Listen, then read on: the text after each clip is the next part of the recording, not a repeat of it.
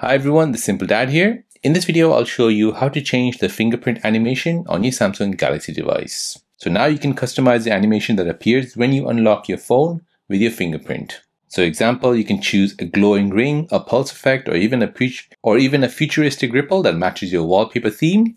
I have currently some ghosts and stars which appear when I try to go ahead and unlock my device. So let me show you how to set it. So for some of you, you might not have this introduced on your Samsung Galaxy device. Let me show you how to install this and how to change the fingerprint animation. So for this, you need to first go ahead and install the Good Lock app. Go ahead and open it. Now next, you want to go ahead and install the Lock Star. So this is a module which is part of the Good Lock app.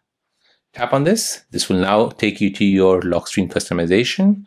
You want to go ahead and tap on your fingerprint here. And here you'll be able to set your fingerprint. So you have this glowing ring, the pulse effect, fireworks, or like a ring like that.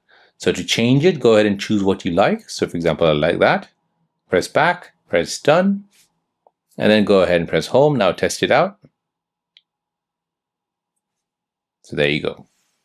So it adds a personal and a premium touch every time you unlock your phone. So this is a small detail, but it's a big style upgrade on your Samsung Galaxy device. So there you go, guys. That is how to change fingerprint animation on your Samsung Galaxy device.